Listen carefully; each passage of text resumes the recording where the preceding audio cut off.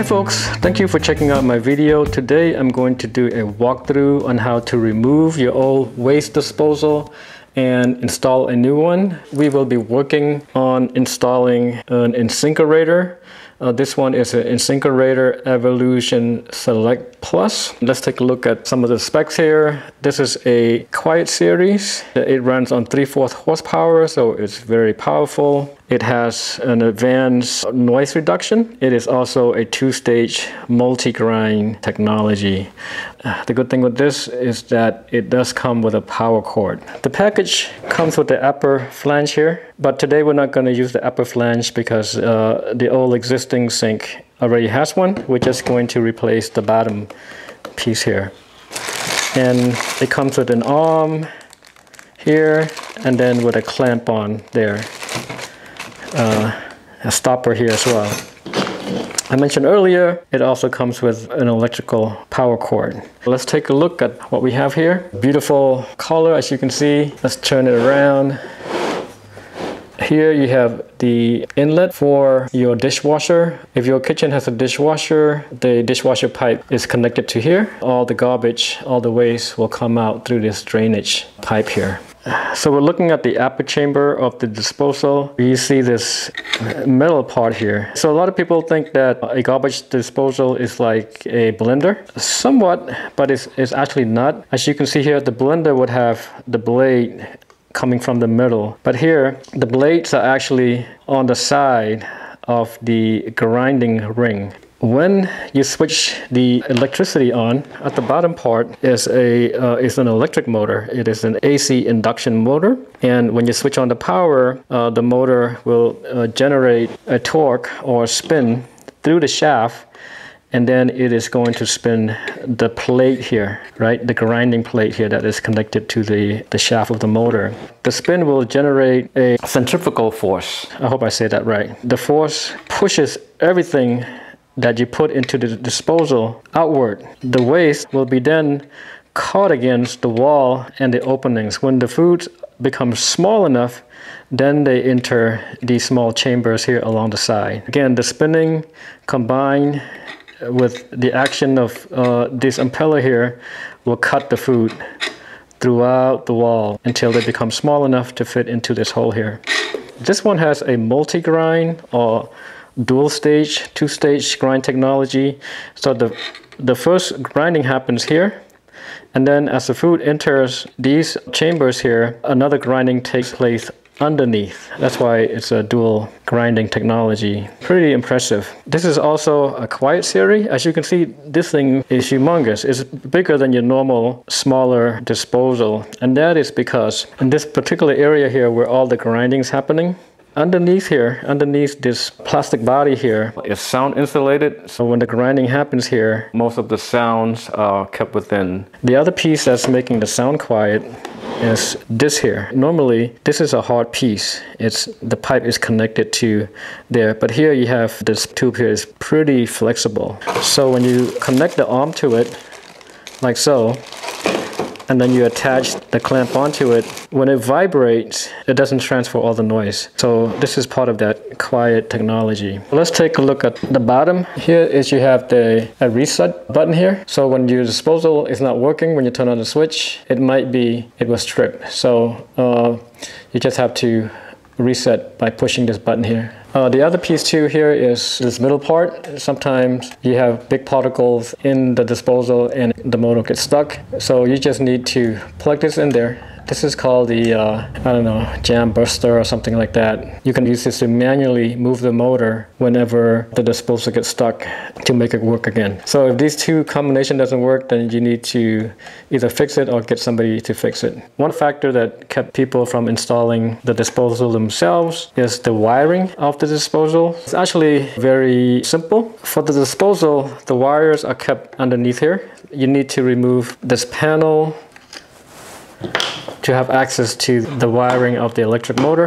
And here you have two wires coming out. The white one is always a neutral wire. And then you have a black and yellow wire, and this is a hot wire. You connect it to the hot wire of the wall. In the middle here, you see a little green screw here. That is for ground. You always need to connect the ground. just in case there's a short. Electricity then will go through the ground. So this is a power cord that came along with the package, and you will notice that there's a green wire.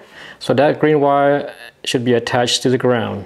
And then you have two black wires, right? And so this is where the confusion is. Okay, which one do I wire, right? Which one do I make the connection with? With this particular one, this is a non-polarized terminals because these two terminals are the same. The other ones, polarized terminals one, you have one that is kind of a little bit bigger, larger than the other one. But it is sort of polarized because of the ground terminals here. And because when you connect it to the receptor, there's only one way that you can connect it to the receptor because of the ground. In this application, because this is an induction AC motor, either way your wire should work. It's just the electric motor inside the disposal will move one direction if you connect it one way. It will reverse if you connect it another way. So it should work. There's not a lot of complicated circuitry here. But if you really want to get technical about it, you want to connect the live wire to the live wire of the power cord. I'm going to show you how to do that. So here is an electrical outlet. So how do you figure out which one is a live wire and which one is a return wire since they're both black? As I mentioned earlier, this terminal here has the ground terminal here. So there's only one way you can plug it in there because of the ground wire. You'll notice that the outlet has two openings here. One is longer and wider and one is shorter. The shorter one is always the live wire, okay? The shorter one is the live wire. The longer one here is the return wire, which is the white wire.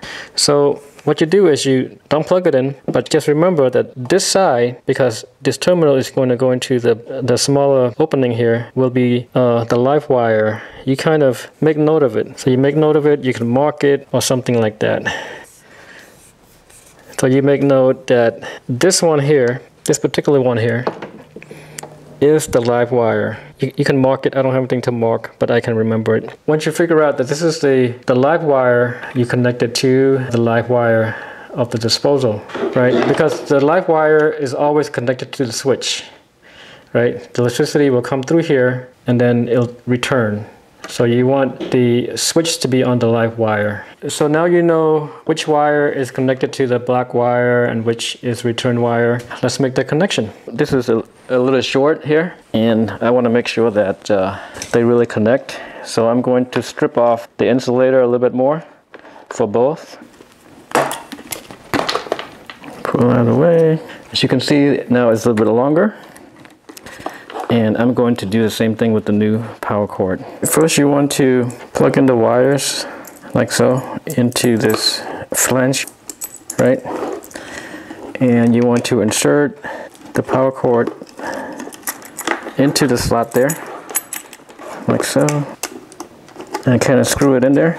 Screw it in. Tighten this part later on. You can put this in, but I'm not going to because it's already locked. I think it's secure enough. You're going to use the pigtail here to connect the two wires. Connect the return.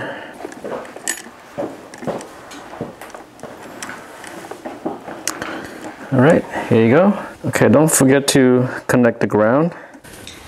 And then screw in the ground tightly right here. Shove everything in there, like so. Put the cover back on.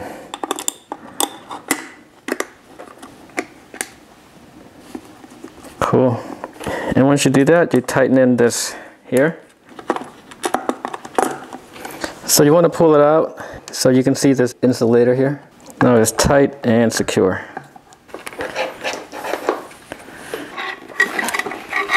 I would install this part now, so this way I don't need to deal with it when I'm under the sink because you have very little space under the sink to work with. So I'm going to put this in there first. Shove it all the way in there like so, as you can see. I'm going to put this clip here, solder it in there like so. Locks it in.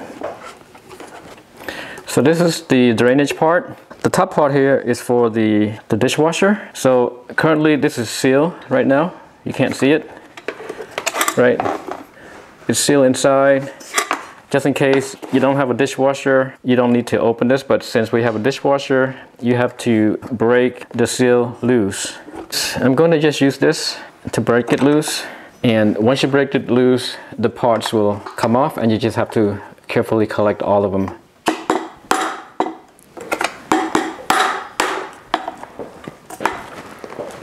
Here you go, here's a seal that came from here.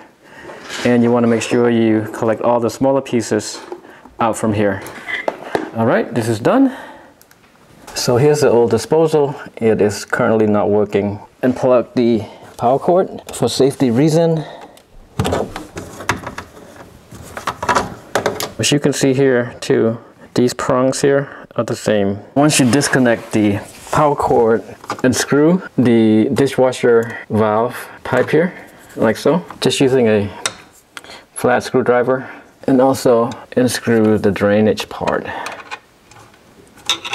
Take it off.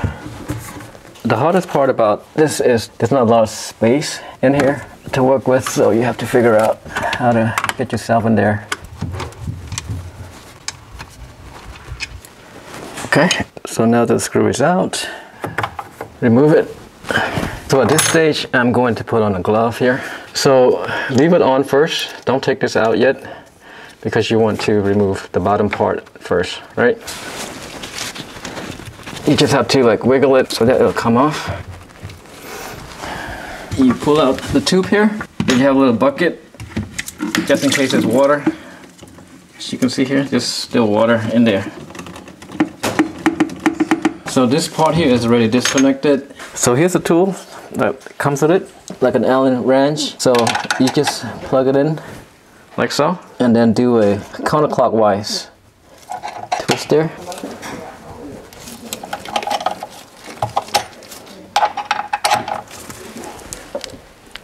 There you go. See how it's moving? And it's coming off here. This is in the way a little bit here. Okay, see if I can push this out of the way. There we go. It's nasty.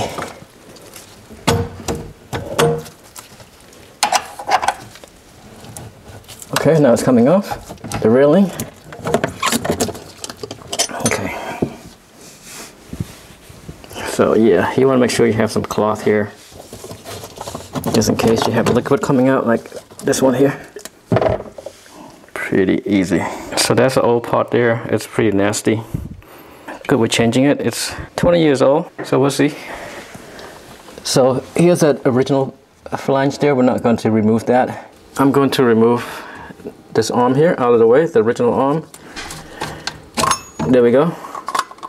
Before we make the connection, I just wanted to show you what's going on here with the mounting mechanism. What you see here is the bottom mounting mechanism here, and then you have the top mounting piece. This piece here is connected to the sink. What I'm really doing when I'm mounting this together is connect the bottom piece here to the upper piece. The upper piece here, you see this railing, right? This railing here gradually goes up, and it has a little bit of a groove here. The bottom piece here, if you can see, there's a little hook. It's kind of like that, and it's going to grab onto the railing here when I make the connection. This piece here is basically a vehicle for you to use the jam buster or this Allen wrench here to rotate or tighten the mounting together, like so. When I'm installing the disposal, what I'm doing is I'm aligning the hook here to the bottom of the railing. When I'm ready to tighten it up, I use the jam buster to rotate it in a clockwise position. As you can see here, now this thing is engaged and really hooked up to the top part. As I move this clockwise position, it will continue to go up, and then it will kind of tighten up the whole system together. So now it's locked, it's latched on and locked together. So you can move it up and down like that. It looks complicated, but it's actually not when you're really doing this. With that, let's get this thing installed. All right, folks, this thing is really heavy, and we have quite a distance from here to up there. So what I'm doing here, as you can see, I'm using a jack because the room here is so small, I don't have enough leverage to really pick this up without breaking my back. And so I'm going to use this as my friend to help.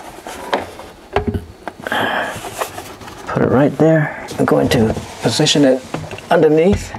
Slowly bring it up, like so.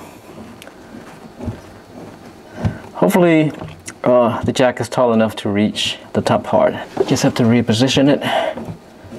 Yeah, it looks like it's gonna be tall enough to help me out here.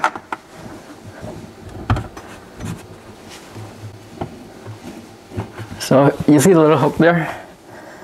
This right hook right there is going to latch on to the top piece, the top railing. So I'm trying to position, yeah, and I notice this arm here is way back there, so I'm going to reposition this. Like so, here we go. Yeah, so this way when I turn this clockwise, this will fit in there. That is what I'm hoping for. And the jack really helped. As you can see here, I don't have to use my muscle. Screw it in and plug it in like so. So that's a little trick I'm using right now. Yeah, I think that will do. Hopefully this will do. Put this in there like that and twist it up. And as you can see here, it fits perfectly. And now I'm going to remove the jack, right? Because now it's holding on to it. This the railing is of the flange here. It's grabbing onto each other, and I'm going to slowly remove the jack. And it should hold it in place. Cool.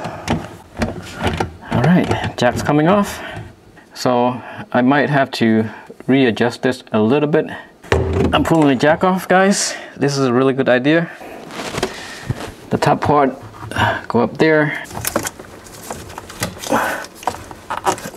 The top part here fits perfectly. Screw this in.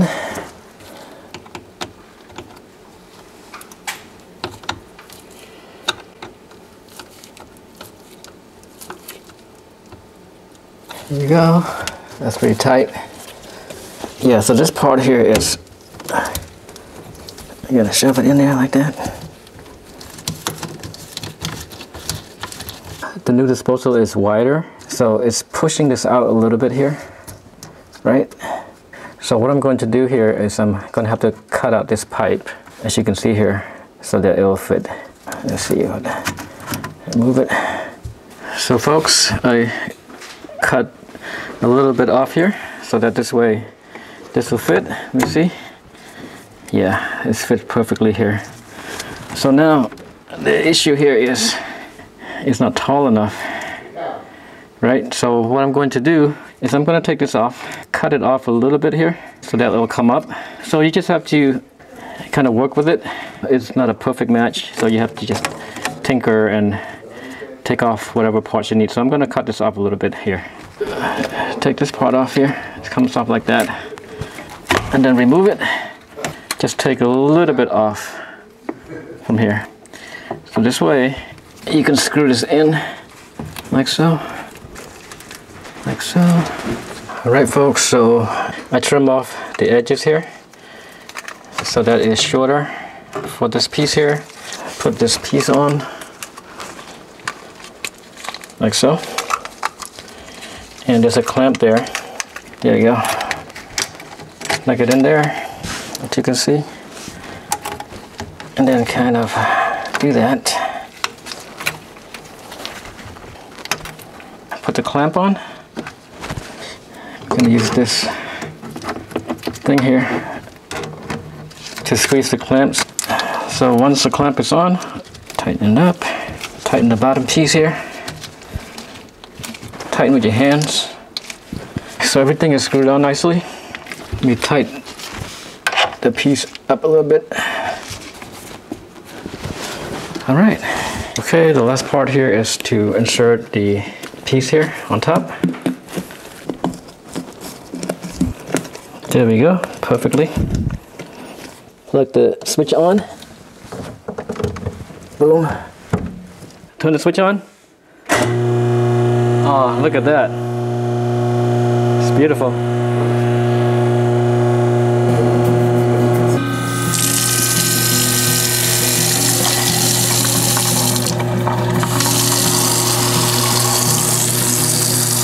No noise. Yeah. It's really quiet. With that, the project is done. I'm really happy about the installation. As you can see, you can definitely do this yourself, save some money. Use that money to buy a powerful yet quiet disposal. I hope you found the video helpful, and if you did, please share the video. Again, thank you for taking the time, and I hope to see you again soon.